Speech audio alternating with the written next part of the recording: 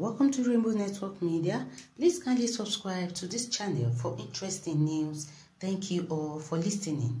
6 soldiers and yet undisclosed numbers of gunmen are fired dead in Ohafia Council area of Abia State in the early hours of Saturday as the military battled gunmen in the area.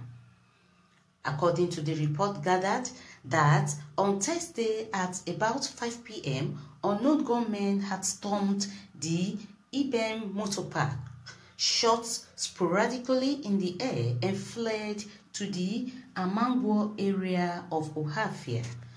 When soldiers of the 14th Brigade of the Nigerian Army got wind of the incident, they went to search of the hoodlums in the community.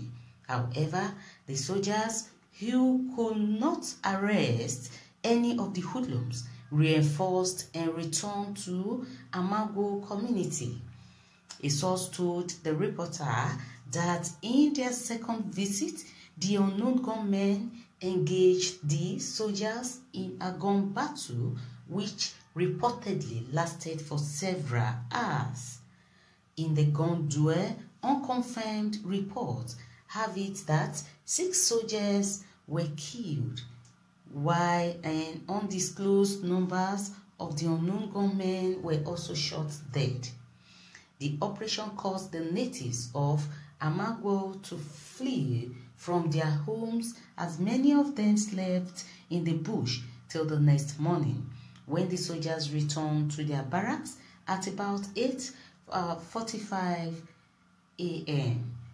So guys, it's been said that some soldiers, like about 6, were killed in the gun battle in Ohafia, Abia State.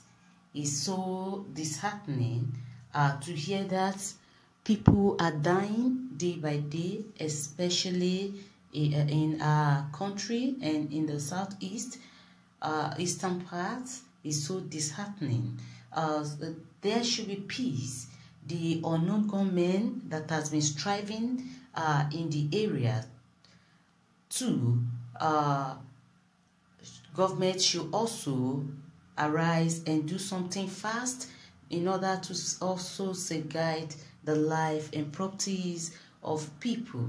So guys, let's know your own thoughts. Your views are highly welcome. Also, please subscribe to this channel for more updates. Thank you all for listening.